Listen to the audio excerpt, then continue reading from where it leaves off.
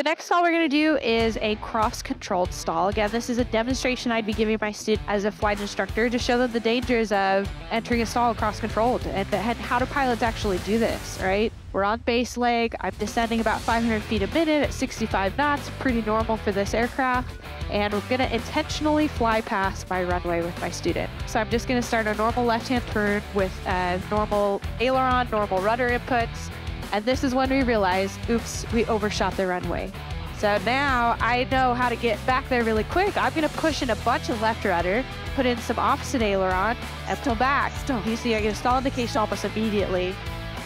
So what I need to do is take out that cross-controlled input, full power, build some airspeed, take out my flaps 1 notch at a time, and I'm still holding a climb because I want to get away from the ground. Yeah, ground's bad. Yeah. So that all happened pretty quick, but you can see how those inputs got us. It was enough to put it right over the edge.